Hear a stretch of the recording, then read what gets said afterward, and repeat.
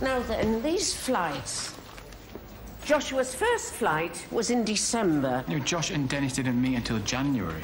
Yep, that's right. From January to March, he came over every 2 weeks for 2 or 3 days, all from Stockholm.